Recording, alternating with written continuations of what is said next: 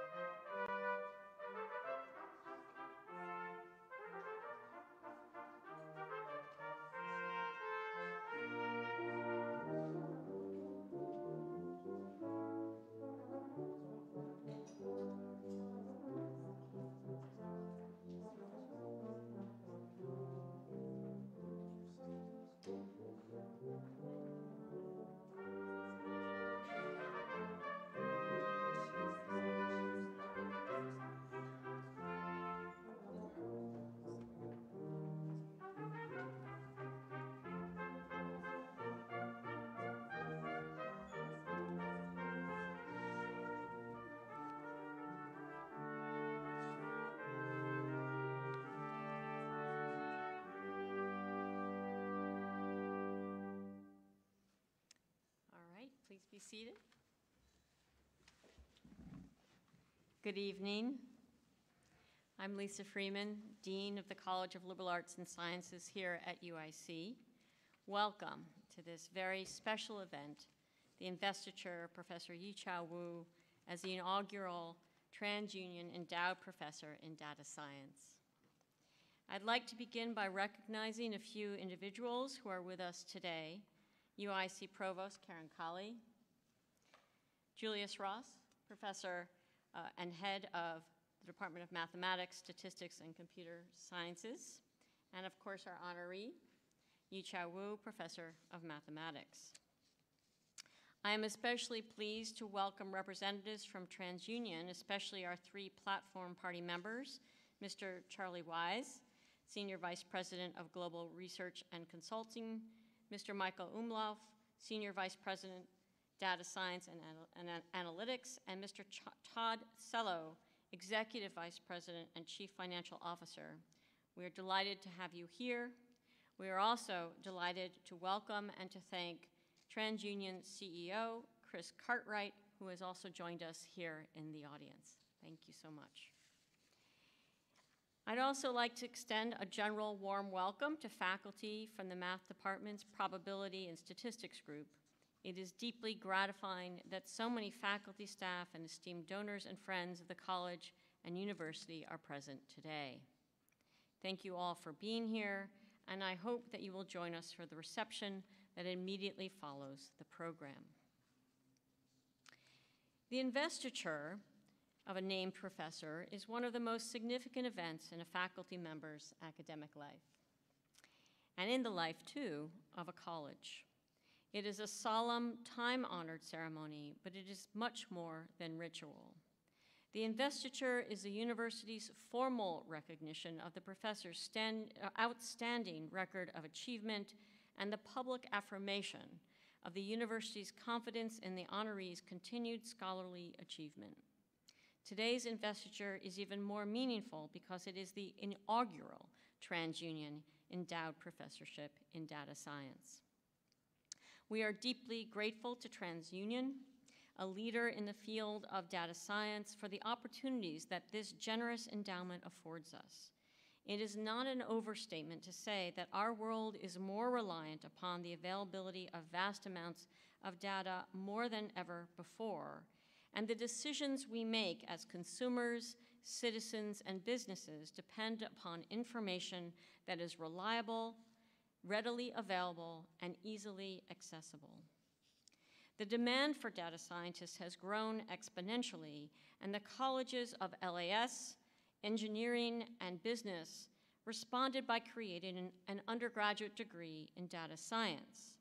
As we train students who will expand the knowledge and boundaries of this burgeoning field, we recognize the need to provide those students with hands-on experience and real-world perspectives. This endowed professorship will allow the College of Liberal Arts and Sciences to continue as a leader in the field of data science research and education, and to further the university's mission of expanding its impact beyond the classroom. Finally, I would be remiss if I did not take this opportunity to publicly recognize and thank former LAS Executive Associate Dean, Professor Dibyan Majumdar, there he is, for initiating and cultivating our relationship with TransUnion. Thank you, Dibyan, for your vision and all your work in helping to bring about what we celebrate today. Again, thank you all for joining us for this significant occasion for the college, the university, and for Professor Wu. I would now like to introduce the Provost and Vice Chancellor for Academic Affairs of the University of Illinois, Chicago, Karen Colley. Karen Colley, Professor of Biochemistry and Molecular Genetics, was appointed Provost and Vice Chancellor for Academic Affairs in July 2023. As Provost and Vice Chancellor for Academic Affairs, Colley is responsible for the planning, execution, and assessment of UIC's academic programs across its 16 colleges and the university library. In alignment with the university's mission, she supports the broadest access to the highest levels of educational, research, and clinical excellence, and is committed to ensuring that all UIC students are prepared to pursue their chosen paths in life and to be productive and contributing members of their communities. Prior to her appointment as provost, Dr. Colley also served, and this is a long list, also served as acting provost twice, May through August 2021 and June 2022 through June 2023, interim dean of the university library, from August 2020 to February 2021, and Dean of the Graduate College for 10 years, from 2012 to 2022. Her research in glycobiology was NIH funded for over 25 years, and she currently serves as the editor-in-chief for the journal Glycobiology. Dr. Colley joined UIC in 1991 and has been recognized as a University of Illinois University Scholar, the highest designation for a faculty member within the University of Illinois system. She received her bachelor's degree in chemistry from Duke University and her PhD in biochemistry from Washington University, St. Louis, and later continued her training in cell and molecular biology as an NIH-funded postdoctoral fellow at the University of California, Los Angeles. Please join me in welcoming Professor Karen Colley, Provost Karen Colley.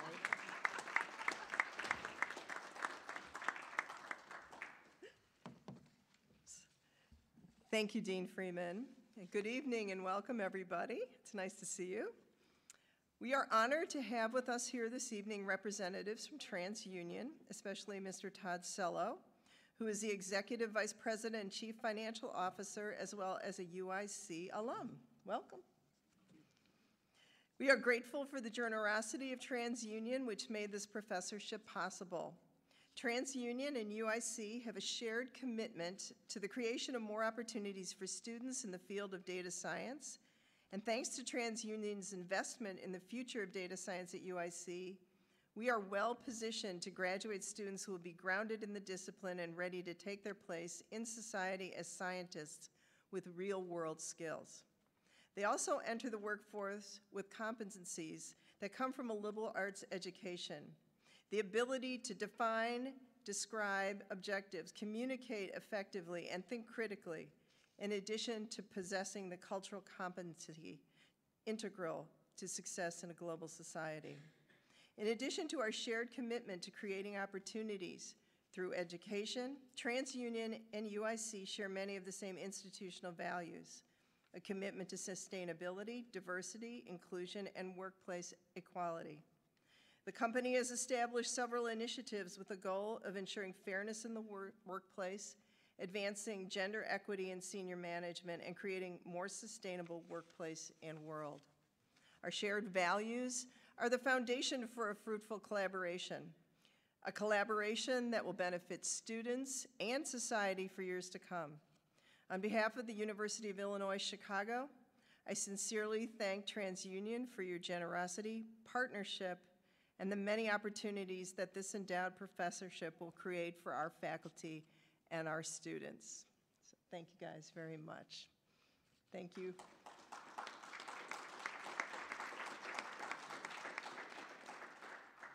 It is my pleasure to introduce Mr. Todd Sello, Executive Vice President and Chief Financial Officer at TransUnion.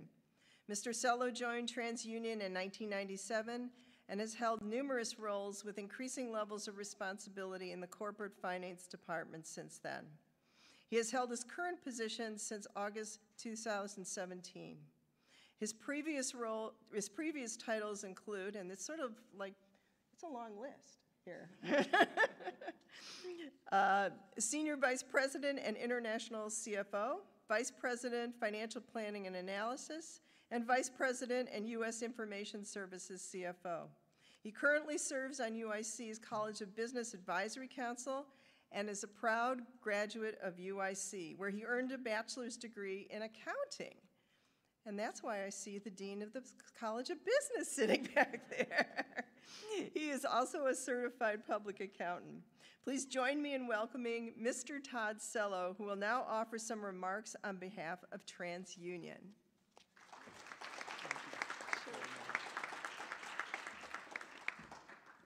Thank you, Provost Colley. I'm honored and privileged to be able to briefly speak on behalf of TransUnion this evening.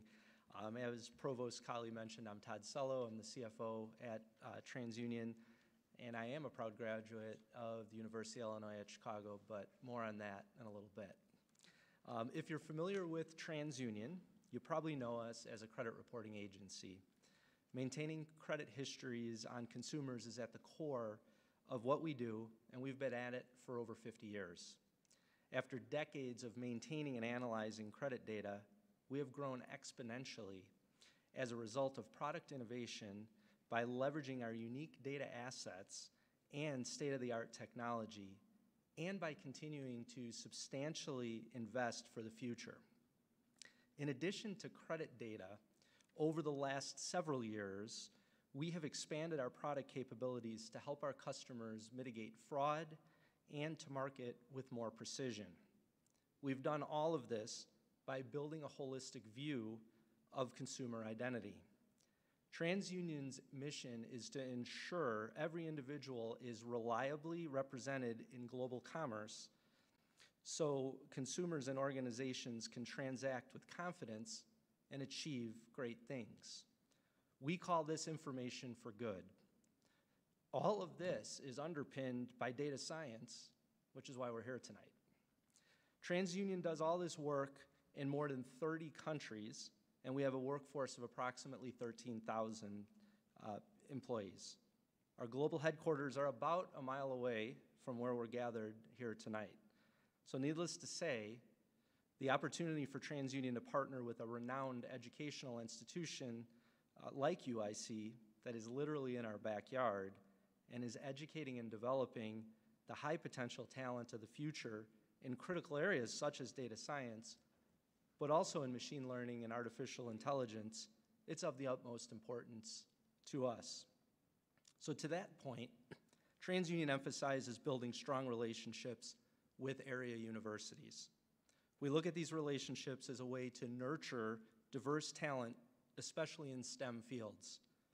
Being able to partner with university research to use TransUnion data assets helps us to realize our purpose of information for good.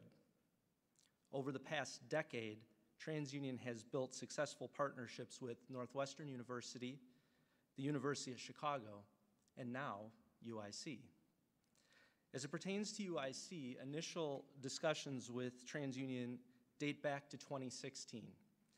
The TransUnion team was impressed by UIC's commitment to quality and breadth of options in the data science field in the colleges of business, engineering, and liberal arts and sciences.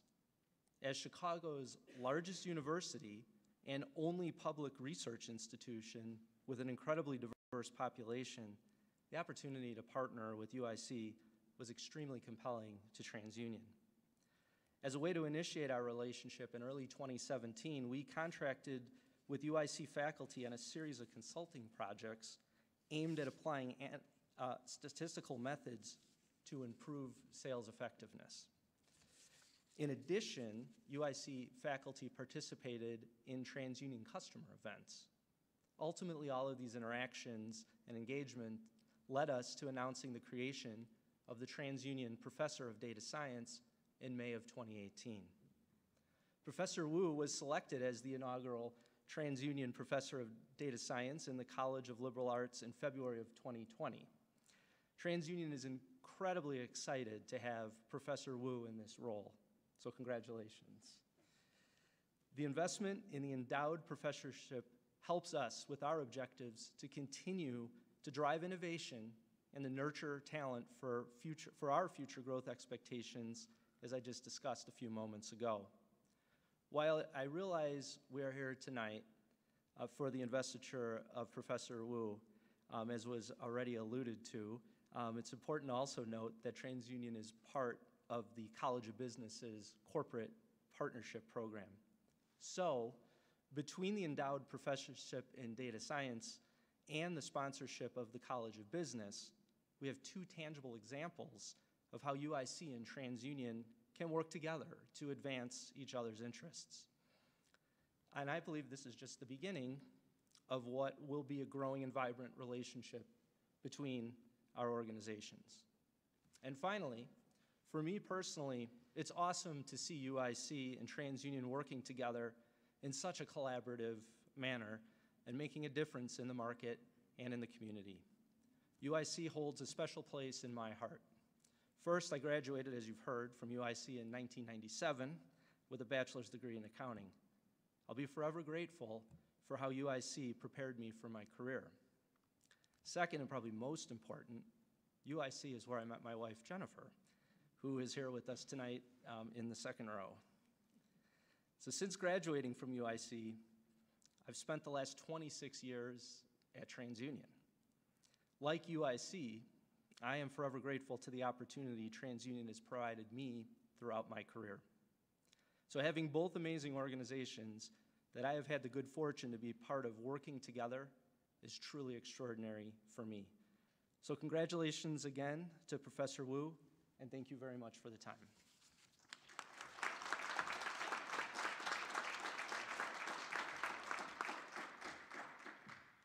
Thank you, Todd, for this really thoughtful remarks, and especially for the ongoing connection you've had to UIC for so long. It's really remarkable and special. I'd like to move now to the beginnings of introducing Professor Wu. So I'd like to invite to the podium our head of the Department of Mathematics, Statistics, and Computer Science, Professor Julius Ross.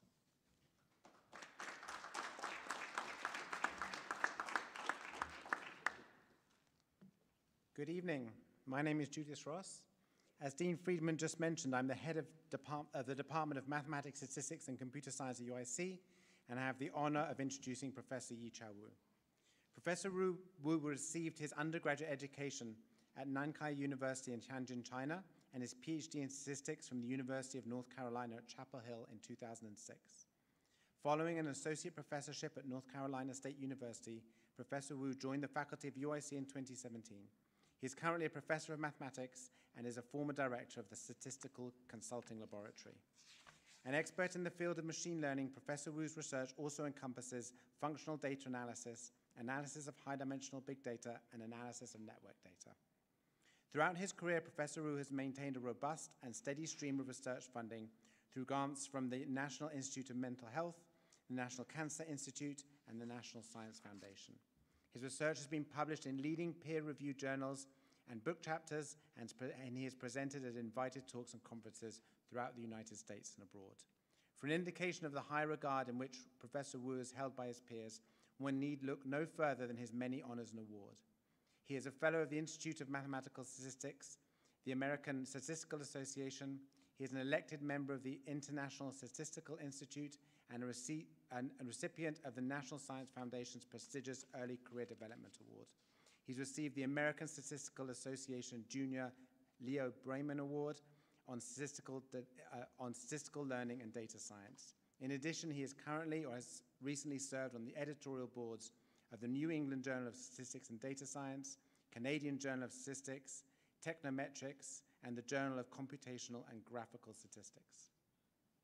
Professor Wu's prolific scholarly output and service to the profession are a testament to his deep commitment to the field of data science. Professor Wu is an equally dedicated colleague and teacher.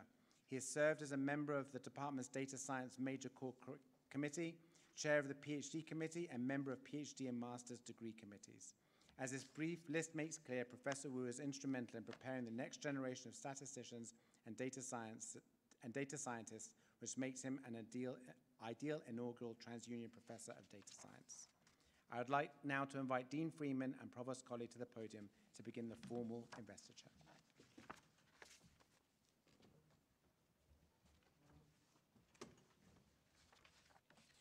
Professor Wu, please come forward.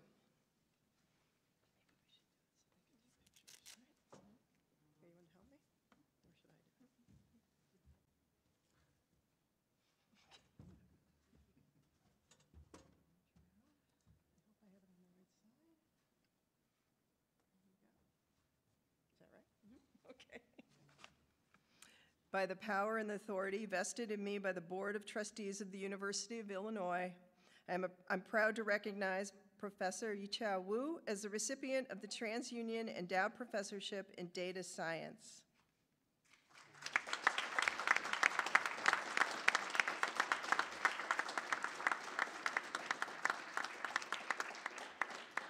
Professor Wu, I welcome you to the podium to accept this honor and to give the inaugural lecture as the TransUnion Endowed Professor in Data Science.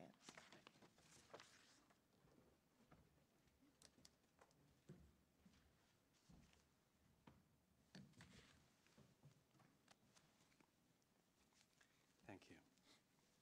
So I would like to express my heartfelt gratitude to each and every one of you for being here today. I'm deeply humbled to be selected for such a great honor. I extend my sincere thanks to Provost Colley and Dean Freeman for bestowing upon me this great honor. A special appreciation goes to TransUnion for their generous support, without which this momentous occasion would not have been possible. Thank you. I'm grateful to have the presence of Mr. Tatarcello, Mr. Michael Omanoff, and Mr. Charlie Weiss, and also TransUnion CEO Chris Cartwright here with us. Your attendance adds a special touch to this memorable event. Thank you. Additionally, I want to thank Dean Freeman, Executive Associate Dean Dave Hoffman, former Dean Dandino, former Executive Associate Dean Devin Majanda, and Department Head Junius Ross, and also former Department Head Brooke Shipley for selecting me to receive this great honor. Your collective support and presence make this day even more significant, and I'm truly thankful for the privilege of standing here today. Thank you. So I will next give you an overview of my research I have done in the last 10 years or so. Thank you.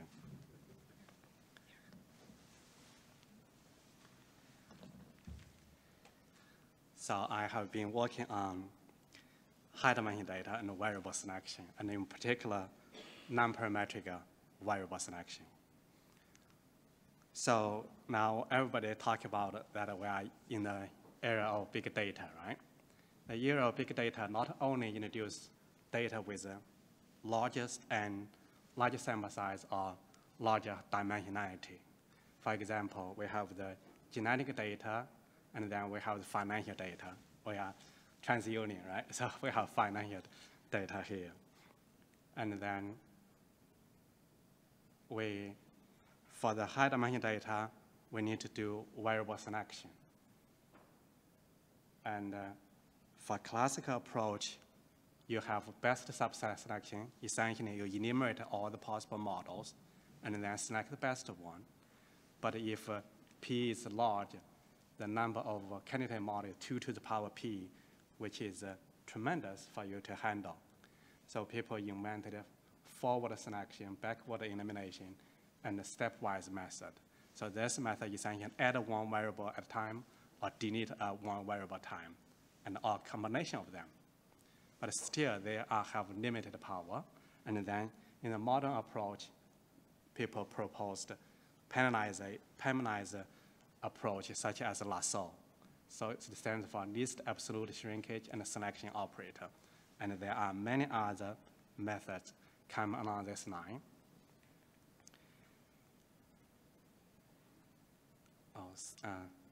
Somehow the notation does not come up well. So the least absolute shrinkage and selection operator essentially is for the linear model. So for linear model, you try to minimize the least squares, residual sum square to get the parameter. But lasso, what lasso does is essentially add a L1 penalty here. This part is due to the lasso here. And this may seem kind of abstract. So that this is an equivalent formulation, which just convert this one into constrained optimization. Instead of penalized optimization, you have constrained optimization. You can prove they are equivalent. And here are some pictures to help you understand why this can do variable selection. So the ellipse here is the contour plot of the quadratic objective function of the least squares. If you want to minimize this one, you go to the center here. The closer to center, the smaller the objective function value. And then the red square here is a constraint for the lasso. You can see if the constraint is loose, then you can achieve the global minimizer, which is essentially the ordinary squares estimate. But if you shrink the domain here, and then your solution cannot achieve the global minimizer. And if you shrink further, and then your solution achieves sparseness here. So now the minimizer is here, then this variable beta 2 is at 0. In this case, in this way, lasso can do variable selection. Right? And you can see a different choice of tuning parameter, you can do variable selection here. And then in another very famous method in the literature called ridge regression. The difference is that you use L2 penalty instead of L1 penalty here. And the L2 penalty, because it's too smooth, you cannot do variable selection here. So this is equivalent formulation, just use a constrained version here. And then if you look at the graphic illustration, here it is. So you have the contour of the constraint is like a circle here for the L2 penalty. Because it's L2 penalty, the constraint domain is a circle here. And then if the circle is big, you have the global minimizer here. And if you shrink this one, your solution gets this to this point. If you move further, there's your new solution here, and so on and so forth. But I can see it does not give you 0, cannot do variable selection, right? But of course, there are some magic choice help you to get the 0 here. So this reminds me of something interesting I heard last semester. So what's 2 plus 2? So if you ask a mathematician, he will give you a rigorous proof that it's 4.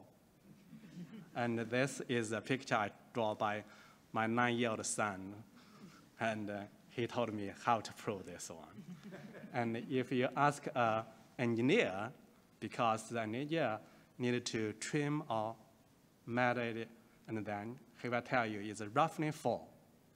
But if you ask a statistician, he will ask you, what do you want to be? Because we think everything is random. So big data not only introduce you with the data with a large P, large N, but also the complexity and of the data here. So for example, on the left, you have the brain connectivity data. So each dot represents one region of your brain, and then the line introduce amount of information exchange between two regions here. And the right is a cardiogram data. So those are non-Euclidean data here. So it's more complicated. So to analyze this data, we need to elevate from Euclidean space to general metric space. So general metric space essentially is a pair of domain, set, and a metric distance. So metric distance required to have three properties. So first, this one is actually identifiability, and then second one, symmetrical property, third one is triangle inequality. You can match to what you have in the Euclidean space. So example of the metric space is one very easy to understand one is the sphere, the three-dimensional sphere, and associated with the geodesic distance, the great circle distance here. So here are some more examples of the metric space. And for the next couple of slides, my primary setup is the following. So Y could be random object in a metric space. X is still Euclidean, it's scalars. And classical regression essentially try to study when Y belongs to the real line, is a real number, then we try to study the conditional mean of Y given X. But when we move to the general metric space, omega and D, then how to study the dependence of Y and X? So in this case, the first fundamental question is that how to define the conditional mean here? What's the conditional mean of a random object conditioning on other objects, right? So in order to study that, we need to look at what's the unconditional mean. And fortunately, a conditional mean was defined before. So let's look at this slide. So can we define the mean to be the center here? If I directly connect these 2 points, I find the middle point here, then this point is not on the sphere, right? So this is not a good choice here.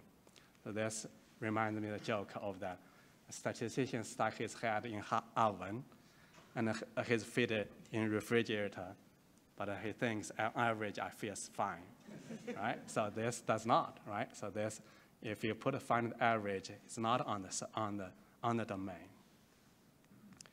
So, and then a correct way to find this one is to find the gray circle and then find the middle point here. And then based on this, the Frichet in 1948, it defined the Frichet mean and the Frichet variance, which essentially extended the classical mean and the variance to random objects. So basically just look at the squared metric distance between random Y and a fixed point omega, and then take expectation, and then minimize over the domain. Then the minimizer is like a center of your data. It's like the Frichet mean. And then they also define the variance here. And then in this 2019 paper, Peters and Muller proposed the conditioning Frichet mean here. So essentially just put a conditioning step here. In this case, we can study the regression. And to propose this regression, we need to look at the classical linear regression again. So this is a classical linear regression model. You give the data, we have two fundamental goals. First one, you try to estimate the parameter. Second one, you try to make a prediction, future prediction, right? And the first goal does not help us to study the Frichet mean case. And the second one does help. Let's see how this helps. So now, you just trust me that for linear regression model, the prediction at a future point is given by linear combination of your observed data in this way. But this linear combination is well defined in Euclidean space, but it's not, the addition is not working in the metric space, because in the metric space, there is no addition operation there. So this does not help us. But we can write equivalent as a minimization problem. This one is exactly the minimizer of this quantity. It's a weighted squared Euclidean distance between zi and z. And then you minimize with respect to z, then the minimizer exactly given by this one. And then you replace this squared Euclidean distance by the squared metric distance. You can study the random objects now. So this definition of the free shade regression for the random, so study how the random objects depends on predictors. So the left-hand side is just a conditional free shade mean. The right-hand side is particularly given by this one, which is a population version of this. So this defines as a population model, right? And this will tell you how to estimate. So now I want to tell you that, so in this definition, there's no parameter beta. Remember, when I tell you Lasso can do variable selection, Lasso put a penalty, L1 penalty on the regression coefficient to do variable selection, right? But now there's no beta here. How to penalize this one, how to do variable selection. And then I will tell you a general method to do variable selection, which is a perfect tool for this one. So I'm sure you have done some plumber project at home. So this, as long as I've done something similar, you should easy to understand this project. So suppose it's a system with 2 inputs and 1 output. And I tell you only 1 input is important. Can you tell me which one by doing something simple? This slide tells you. You just contaminate 1 input while keeping the other intact. If you contaminate this one, this changes a lot. While you contaminate the other one, it's not changing much. We can pretty much tell which one is important, right? So in this case, the left one is important input here. The right one doesn't matter that much. And based on this, we proposed a general variable selection approach.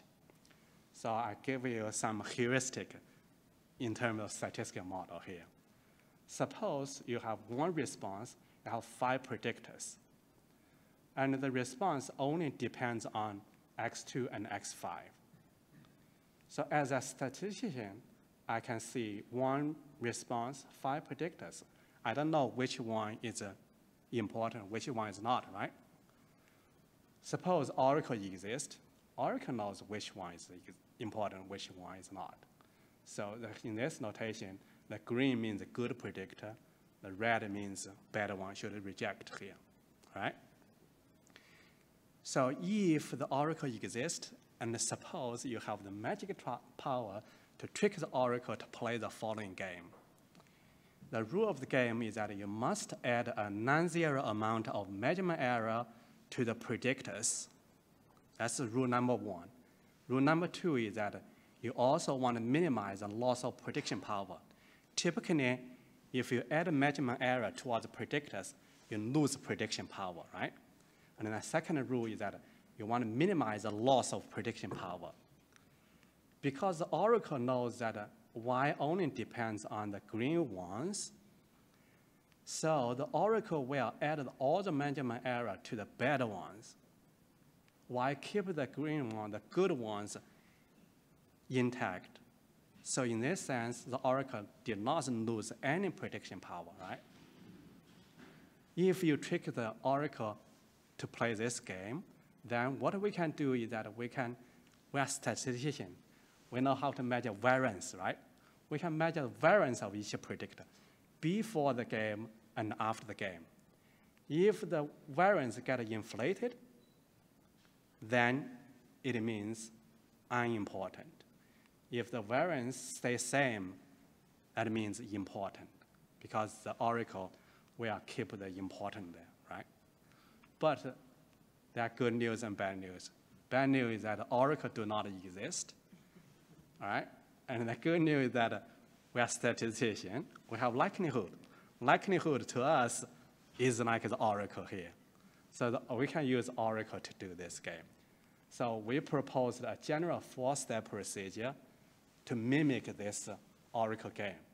So that's just too much to explain in 1 minute or 2. So I'm going to skip this one. Just trust me, we have 4-step procedure to implement this Oracle game at empirical level here.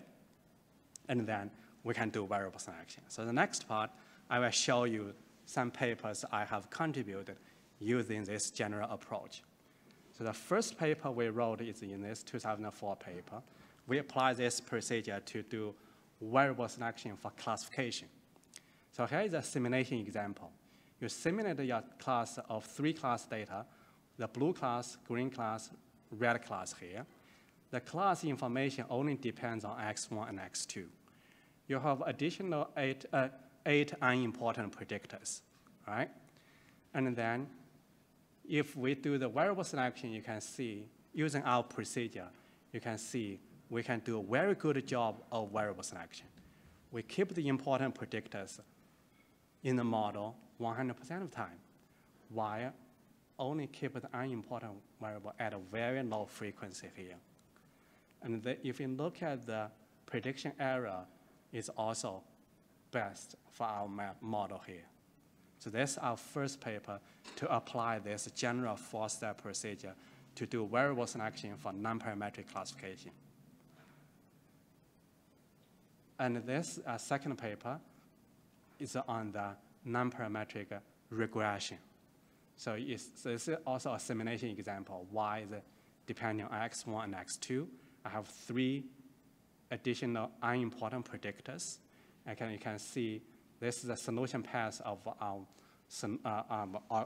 optimization problem.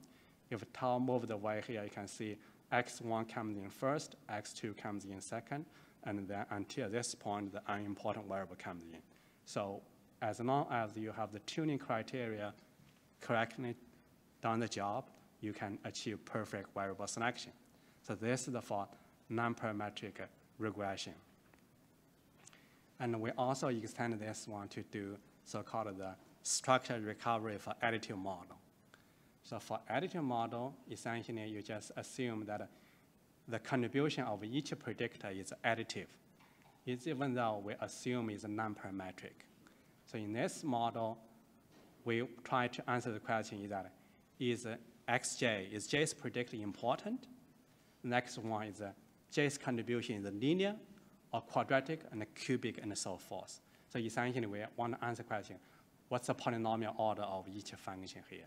And then our method can help us to answer this question. And we also extend to structured recovery for generalized additive model here. So essentially, y may not be continuous, maybe categorical, or the binary or the count data. And then you use a link here, and then you can do the generalized additive model here. And we apply this one to analyze the merge and acquisition data. So the merge is defined as 2 businesses of similar size or scale of operation combined into a bigger one, a new company.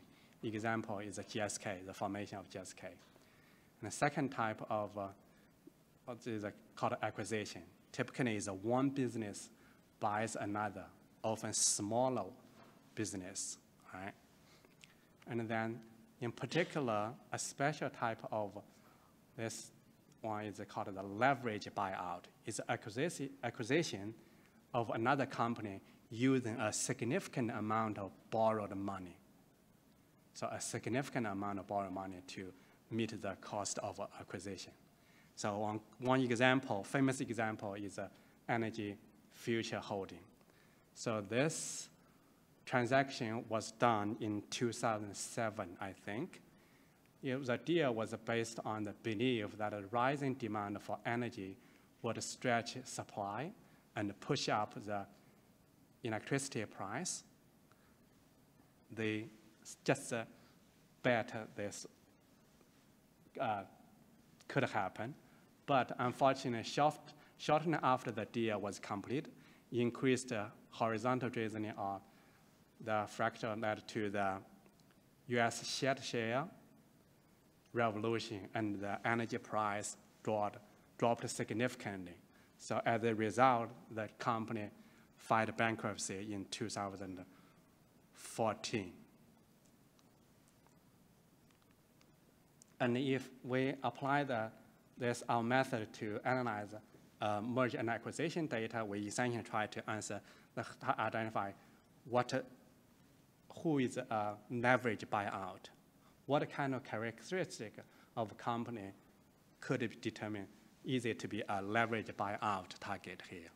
And then those are the predictors, and then the binary response is either a leverage buyout or zero, not a buyout, leverage buyout. And then our method identified two important predictors. The first predictor has a linear contribution. Second one is a quadratic contribution. And the next one is a nonparametric interaction selection. So you may be wondering how we can model the interaction. What do you mean by interaction, right? Suppose I work at a bakery. I bake cakes every day. And for example, I can bake like 50 cakes every day. And my boss, Julius Ross, is more capable. He can bake like 100 cakes every day. So if we act independently, our sum will be 50 plus 100, right? If how to model interaction, suppose we are good friends, we collaborate well, then we team up, we can contribute more. So we may make more than 150, right? So that's one way of interaction. Another way of interaction is that suppose the other day I overslept, I came late for work, and then Julius gave me a penalty. Give me a penalty of a half-day salary. I hold a grudge to him, so I don't collaborate at all. So then if you put me to work with Julius, then we may produce less than 150, right? That's how we model the interaction. So we have the main effect, each person's individual contribution, and then we have the joint contribution. Then we can use our method to perform the nonparametric interaction. So this is a bivariate interaction, but of course, if you want to increase high-order interaction, three-way interaction, and so on and so forth, you can also do the job here. And now let's take another look at the ridge regression. Ridge regression, as I mentioned to you, it has been criticized in the statistical literature that you cannot do variable selection because this one, the constraint, the penalty, two penalties is too smooth. You cannot do penalty, right?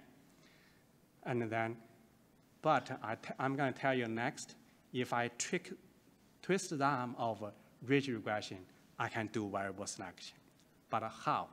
Remember, ridge regression essentially uses a same ridge parameter in front of each parameter. So this circle is a round circle here, right? But if I use each individual ridge parameter in front of each parameter here, then this is called individually penalized ridge regression.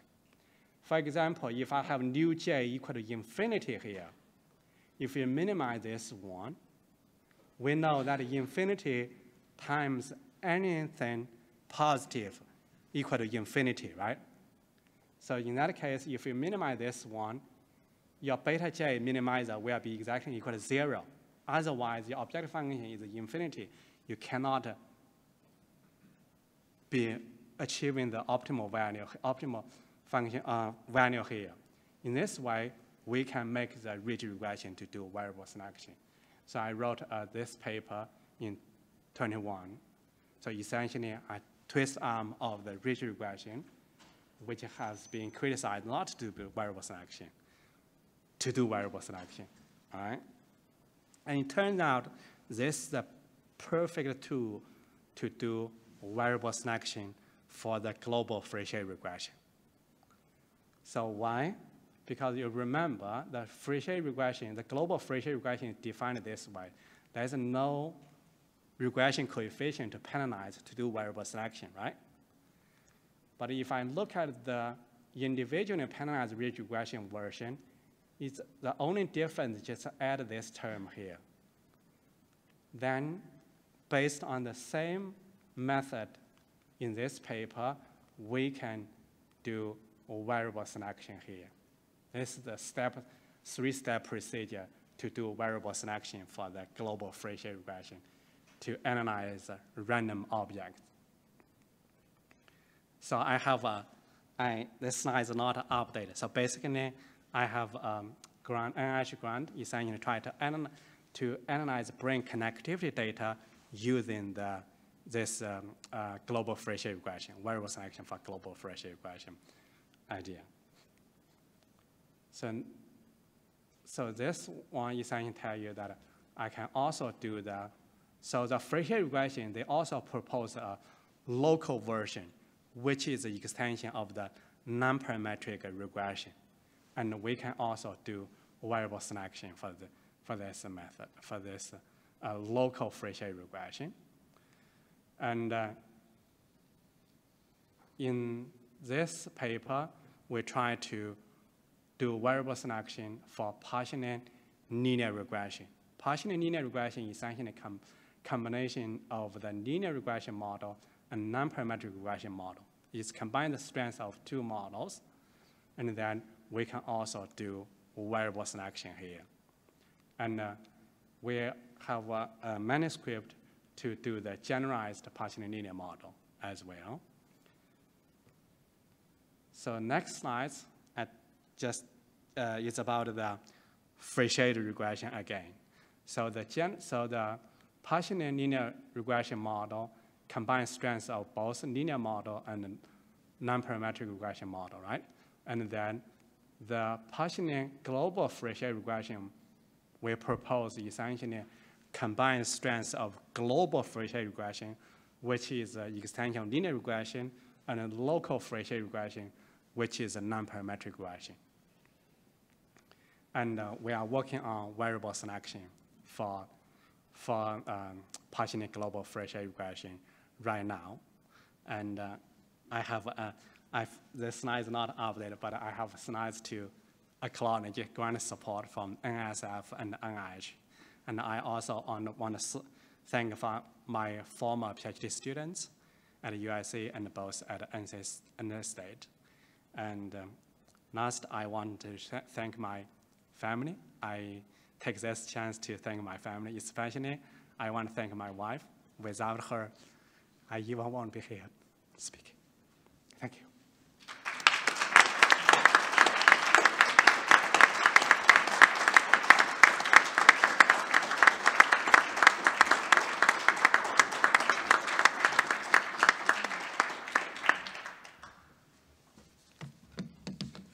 So thank you, Professor Wu, for sharing that wonderful overview of your work. I look forward to the to be continued, and want to thank again TransUnion for enabling us to create this position and enable the incredible research and findings that Professor Wu is developing amongst his colleagues and as a leader in his field. It's really kind of astonishing and impressive. So very much, again, very congratulations.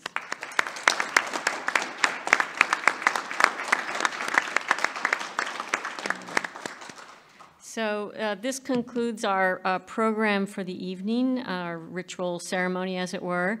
I want to thank everyone again for attending this special celebration, and I hope you will join us for the reception in the back of the room. And I would just also ask the platform party to stay up here for a very quick photo session. But thank you again. Congratulations, Professor Wu. This wonderful, wonderful moment. Thank you.